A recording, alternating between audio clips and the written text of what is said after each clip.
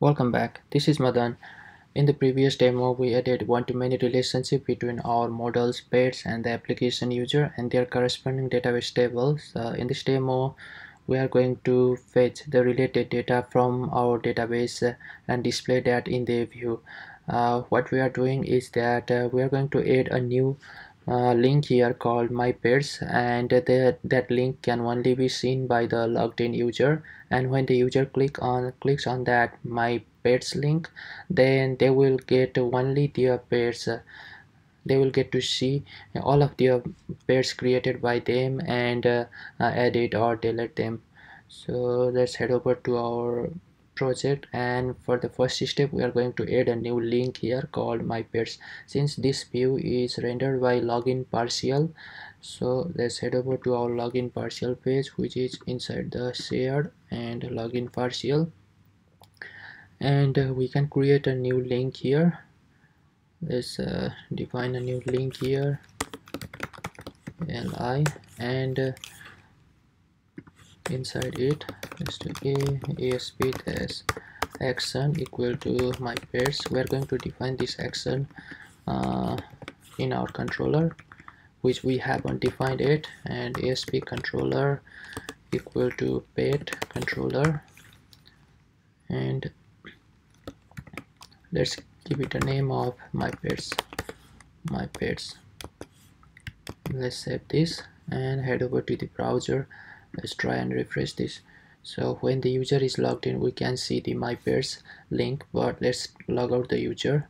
And when the user is logged out, then we cannot see the my pairs link. So that link can be only used by the logged in user to view and manage their pairs. So let's log in again.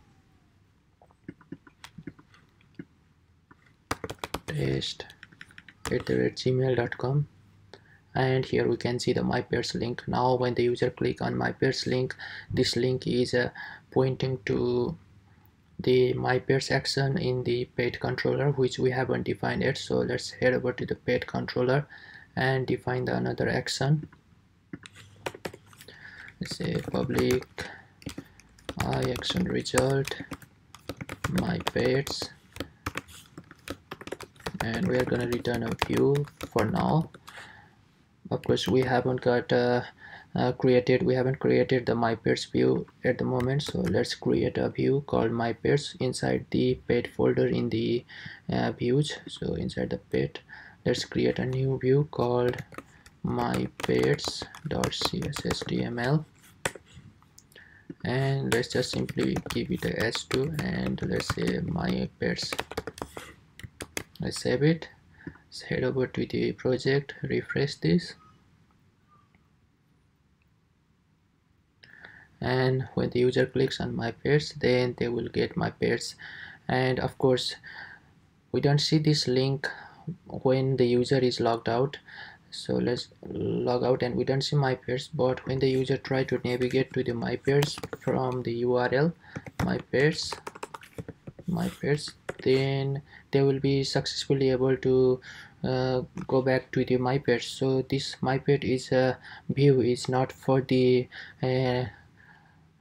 user which are not logged in. So let's authorize this action so that this can be only accessed by the authorized users or the users that are logged in.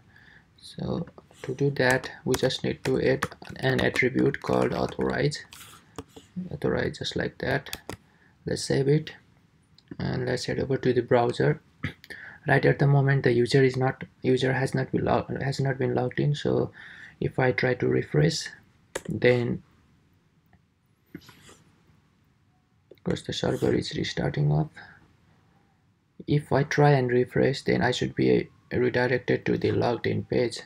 So by adding the authorized attribute, the unauthorized user cannot access to the authorized pages. So let's log in with the test@gmail.com. Now we can see the menu, and we can successfully go back to our my pairs page.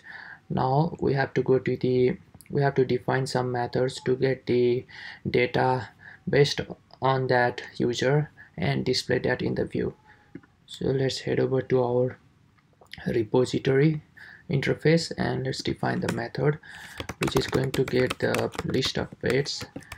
Get pet by user ID, and we will be passing the user ID as a parameter. So let's save this and let's head over to our pet repository and implement the interface. So now we have got another method and we need to implement this, and in this method we have got the user ID. So we are going to get all the pets from the pet database table based on this user ID. So we return context.pairs.where, let's say u goes where p goes to p dot user ID dot equals the past user ID as a method parameter, and we need to execute this query by doing toList. So this method will return all the pairs filtered by the user ID. So let's head over to the controller and we need to call this method from our controller. So here we are in our myPairs section. Now we are going to call the method that we just created in our repository, so in the view, and we are going to return the pairs based on the user ID to the view. So let's define a variable pairs equal to underscore pet repository dot get pet by user ID, and we pass here a user ID, and we are finally returning that to our view. Of course we haven't got the user ID right at the moment, but we can get user ID easily by using user manager, which gives the ID of the currently logged in user. So let's define another variable called user ID equal to, let's use user manager dot get user ID, and we need to pass this http context.user, which is provided by the identity framework. And with this, our controller method will return the list of pets to the myPairs view. So let's head over to the myPairs view, and now the myPairs section return the list of the pets. So the model for this view will be list of pet.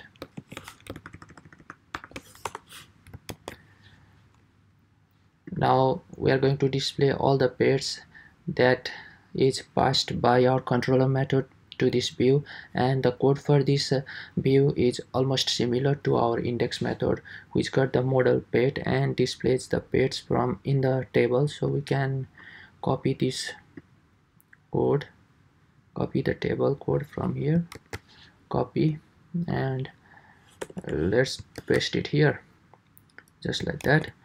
And now if we run our project at this point of time, then we should be able to see pairs based on the user ID, or we will get the pet of the logged in user, or our logged in user will be able to see their pairs. So let's refresh our project. So right at the moment the logged in user is test@gmail.com. so when we navigate to myPairs, then we will see the pet of the test@gmail.com. so let's try and add another pet here, say new, and let's do rabbit, age, black. Let's save it, and we have got 3 pairs in total. And when the user navigates log in and click on their myPairs link, then they will get only of their pairs, cat and rabbit. So let's log out and logged in as another user, which is test1@gmail.com. and if we go and click the link, then we will see the pet of the test1@gmail.com, which is dog. So this is the end of this demo, and in the another video we will continue improving our MVC demo project. Thanks for watching. Have a good day.